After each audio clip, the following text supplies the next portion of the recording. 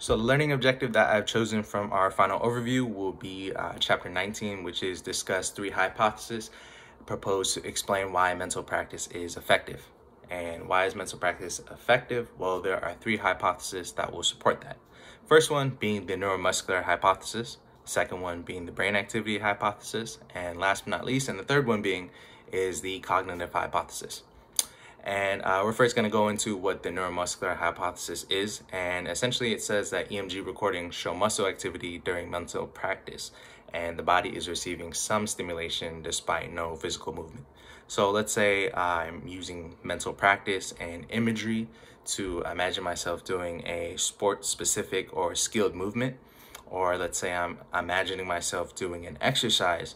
The muscles and the muscle groups that are being involved in that activity, the EMG recordings will show that those muscles will actually receive just some stimulation despite, me not doing the actual physical movement of what I'm imagining. So even though I'm not doing the actual physical movement that I'm imagining or using imagery or mental practice to do, that the muscle groups and the muscles that are involved in the activity despite no movement will show some stimulation when I'm using that mental imagery. So that's the neuromuscular hypothesis. So if I'm imagining myself doing an action, if I'm not physically performing it, as long as I'm using mental practice, the muscles in that activity will show stimulation through EMG recordings.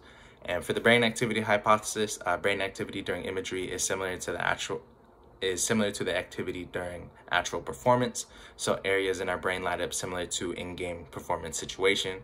So similar to the neuromuscular hypothesis, instead, our brain is showing activity similar to if we were in the actual performance situation. So if I'm imagining myself doing a certain movement in a game, that area of my brain that lights up while doing the movement in the game will also light up during imagery. So yeah. And the last one is cognitive hypothesis. It helps learners answer what to do questions that are common during the initial stage of learning. So if I'm imagining myself, let's say again, in another in-game situation and I encounter a problem, I can imagine the problem in my head and imagine different problem-solving scenarios. And despite me not actually encountering those physically, the cognitive hypothesis says that it helps answer those what to do questions. So when I actually encounter that physical experience, my brain would have already thought of, cognitive solving problems to help solve that situation.